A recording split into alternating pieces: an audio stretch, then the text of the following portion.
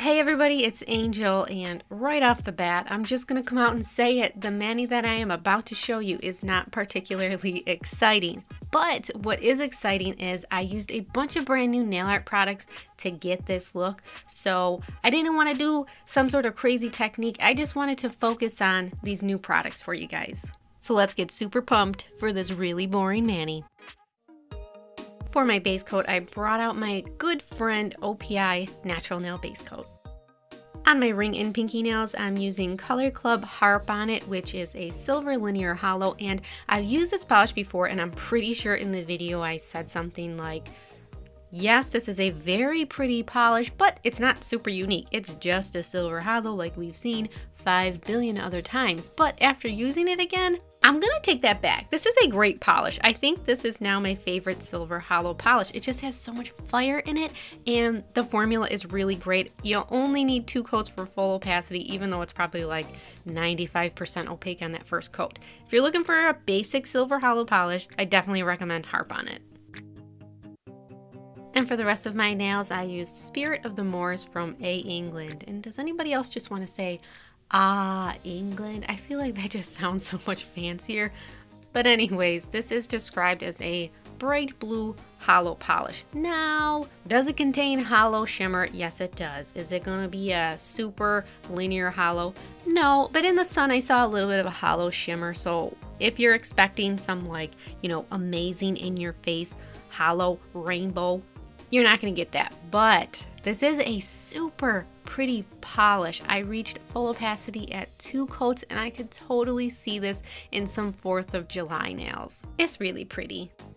Then I did a little cleanup with 100% acetone and my favorite cleanup brush, the number 6 brush from Twinkled T, and then I admired my work. I loved the way these 2 polishes look together, and Harp on it.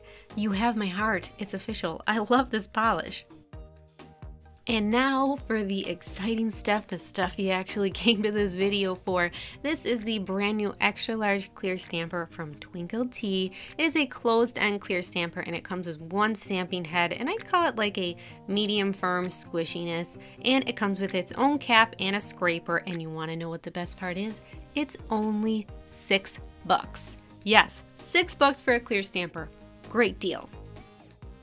And the next product I'm going to be testing out is the brand new Lace Liquid Latex from Twinkled T. And I was super excited to finally get to test this out because it was probably months ago now Twinkled T mentioned to me that they had this in the works. So finally, it's here for me, and as you can clearly see, this was inspired by mermaids going by this color. I'm a mermaid, so this is perfect for me. I wish you guys could have seen my big goofy smile as I was applying this. Actually, I was really that excited. It goes on really nice and smooth, and I'm really digging the color. I really like the brush because it's not a thick brush. Now, I'm not talking about the width of the brush, I'm talking about the thickness. Sometimes I find that liquid latex brushes, they're too thick, and it just, I don't know, it gives for a funky application. But this went on really, really nicely, and I only needed to do a thin coat, and I would say that they probably dried in like, I want to say 45 seconds. So it was nice and quick drying. And yes, this liquid latex has the ammonia smell. I know some people don't like that, but it's important to note that ammonia added to a liquid latex formula helps it from gumming up and solidifying in the bottle, so it'll help your product to last longer. And for my stamping plate, I'm going to be using, yes, another new product. This is the UberChic Uber Mini Texturlicious number 2 plate. So first I decided to test out and see if Spirit of the Moors was a good stamping polish, and no, it's not a good stamping polish. Why did I think that? It was so sheer, so no.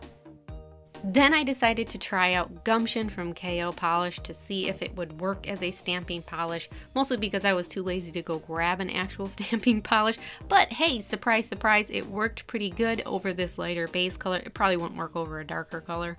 Okay, and now we can see if the brand new stamper works. And yes, it does. It works great. It transferred, but oh my god, what am I, an amateur? Do you see how I completely misstamped this? Like, what is the matter with me? It's like I've never stamped before. So this is not a fault of the stamper. I was actually doing my nails right before I was going to a wedding. Like, I started doing this video an hour and a half before I had to leave. Like, what am I, crazy? So I didn't have time to take off the nail and start again. So then I decided to see if I could just stamp on a little bit more of that pattern, but watch what I did. Do you see that? I completely dug the stamper into my nail because I was trying to work too quickly. So since I was in a rush, I got the brilliant idea, okay, I could just paint over that with a little striping brush and some more of the silver polish. No, it didn't look right. It looked pretty bad, but there was nothing I could do at this point. But then, because this is turning into a comedy of errors, after I covered up that little bit, I like smacked my nail on something and I made another dent. I covered this one up off camera, but as you can see, this nail is looking really rough. I was just hoping and praying that the top coat would cover it up. Spoiler alert, it doesn't. Okay, so here is where I redeem myself with the nail gods and I actually stamp a nice image. As you can see, this stamper works great. It picks up nicely and it transfers nicely, and the best part about it is it's only $6. Okay, so now it's time to see how the liquid latex peels. Everybody pay attention. Oops, I accidentally let go of the liquid latex, but it peeled beautifully. You want to see it again? Okay, here's my super janky nail, and we can see how it peels. And it peeled pretty good, so I'm going to give it a thumbs up so far, and I'm going to definitely keep testing this out, and I'm looking forward to see how it works when I do a gradient. And here's a little more cleanup on my busted ass nail, and I can't believe I went to a wedding like this. I am a terrible, terrible person. And then to gloss these babies up, I added a nice generous coat of liquid macro top coat. And I was really hoping that the top coat was going to cover up the mess I made of my ring nail. And it just, I mean, you couldn't see it from a distance. Like, you know, when I was at the bar at the wedding, no one was like, oh my God, your nails are disgusting. Actually, I got about 3 comments from random strangers asking me if my nails were fake nails. I was like, how dare they? Like, are you gonna ask if my boobs are fake too? So rude. Okay, that's no shade at people who have false nails. I actually love the way false nails look, particularly really long coffin-shaped nails. I love those. So that completes this extremely boring nail tutorial. I hope you learned nothing. I don't even want you to subscribe. Just kidding, please subscribe. So what did we learn? We learned that the new lace liquid latex from Twinkled T is pretty great. Their extra large clear stamper stamps beautifully. England is still making gorgeous polishes, even though my only other one is from like 5 years ago. And UberChic is still killing it with their stamping plate releases. I recommend you guys go check them out because they just dropped like, I want to say it was like 10 brand new stamping plates. Their unicorn plate is amazing. Let me know if you guys are interested in any of these new nail products. Are you going to purchase anything? Is anything calling your name? And if you want to talk a little bit more, you can also follow me on Instagram, Snapchat, and Twitter at twy_star. Thank you guys so much for watching, and I'll see you in my next video. Bye-bye.